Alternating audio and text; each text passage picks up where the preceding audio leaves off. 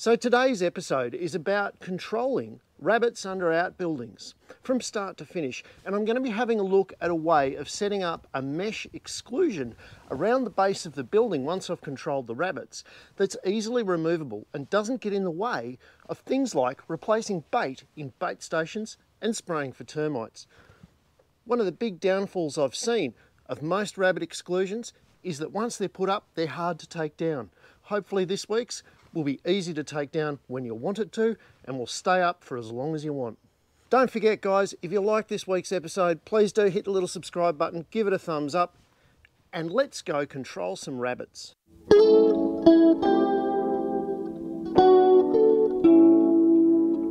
Now before we start setting up the exclusion fence, I'm going to bait for rabbit control and I'm going to start shooting some rabbits, and I'm going to try and reduce the population as much as possible before I trap them in underneath the outbuilding, because I don't want a stinky mess underneath it, and I don't want the fences that I put in the ground torn up by rabbits trying desperately to get out. So when I'm baiting the rabbits, I'm going to choose sites that are really active for the rabbits, because rabbits are coprolific. They come back and they eat their own poo.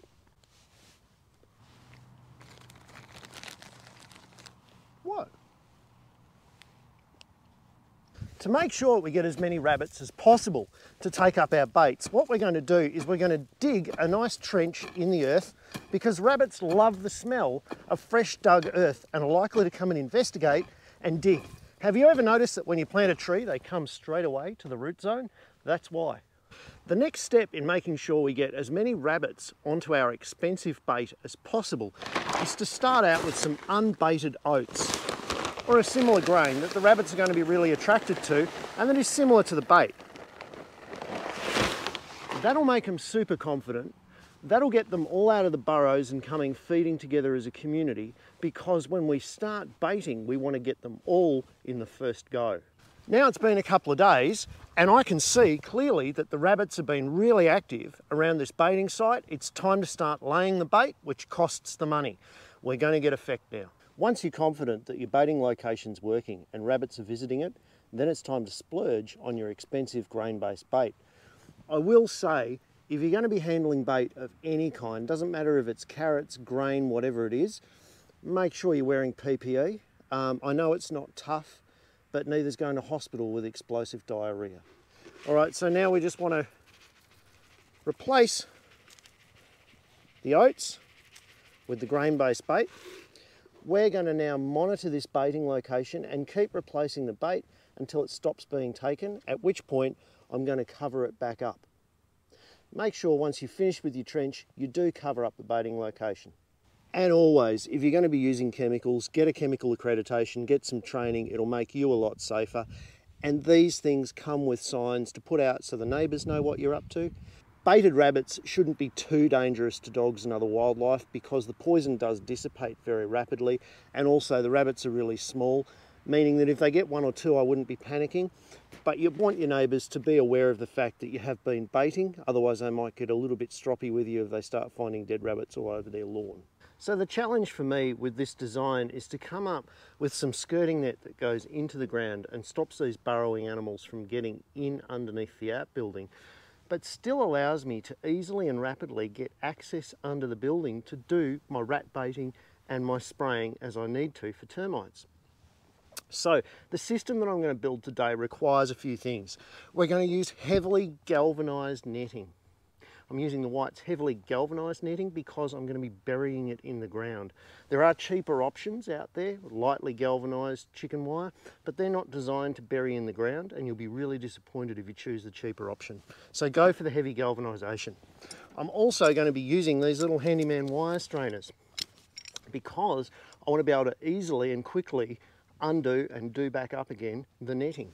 And I'm also going to be using some Davo's fencing clips to attach the guide wire and the netting to the 90-year-old red gum stumps underneath this outbuilding, because I don't fancy trying to get in underneath this building and hammer a staple into rock hard wood. Let's set it up and see how it looks. Now the first thing I need to do is dig a nice deep flat trench all the way around the outbuilding to bury the netting in when I've finished completing the fence, and this will also make access to the stumps underneath the outbuilding easier. Now the good part about doing this on a video is that you can speed this bit up because I don't really like digging.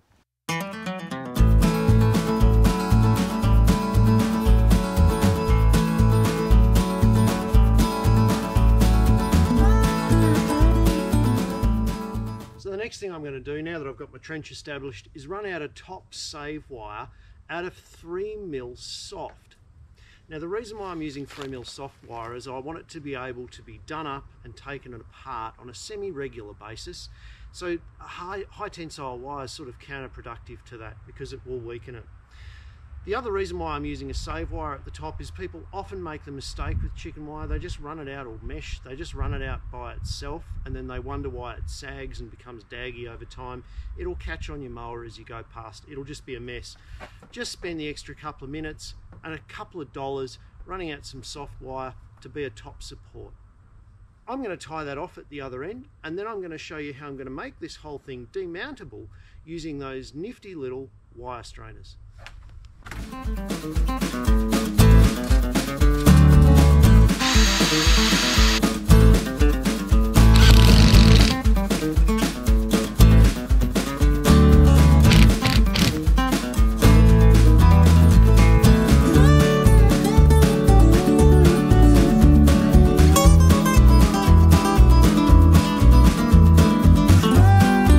Now I'm placing this strainer on the end that allows me to tighten the strainer in a clockwise fashion and untighten it in a counterclockwise fashion so that you never have to think about which direction you're spinning. We're just going to slide this onto the wire and use the shape of the bracket itself to form a very, very simple tie-off that only takes a minute to do. Now I'm not going to do this up all the way. I'm just going to secure it so that I can then start to run out the mesh and clip that to the wire.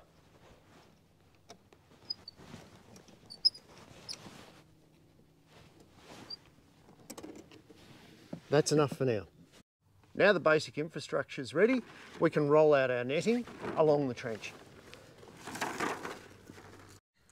When I get to the other end, I'm going to cut this wire off about a mesh distance out from this wall here, because I'm going to run another section down there. They're going to overlap, and I'm going to clip them together with wire clips at the end before I bury them. I'm using some Nipex cutters to make quick cuts through the twists on a join, and I'm finding that these Nipex cutters are an absolute bonus for this sort of work. If you end up buying any tools that you've seen today, these would be the ones to get. They just make working with this sort of mesh so much easier. Now that I've got my mesh laid out and I've got my spare bits at the end, all I need to do is connect the mesh to the top wire using my Jambro wire clippers all the way along.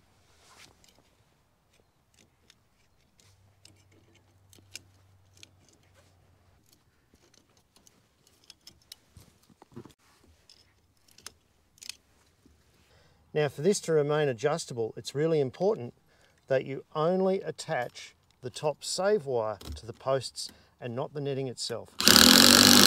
This allows the top save wire to be loosened and the whole netting to be pulled down at any time for access underneath the outbuilding. If you were to attach the netting as well, it'll stop it moving backwards and forwards and stop that adjustment potential. And now I just tighten up the top save wire, which will bring the netting up all the way along the wall. Then I can bend out my skirt and rebury it, job's done.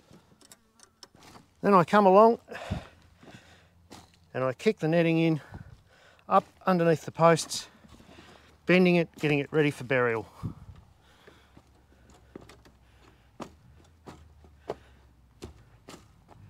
And now comes time to bury the evidence, and it's like we were never here.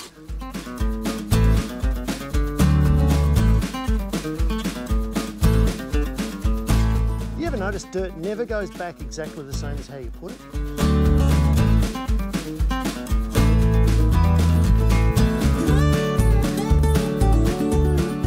So now I've got a nice, clean, neat and tidy rabbit exclusion underneath my outbuildings that I can mow right up to and know I'm not going to hit or get in the way of anything. And we've shut the gate on our rabbit problem. Guys, I hope you really enjoyed this week's video. If you did, please do consider subscribing and giving it a thumbs up. And if you're interested in the tools and equipment that I've used in the production of this rabbit exclusion, go to my website, timthompson.ag, and there's links to all of the products right there. Till next week, catch you later.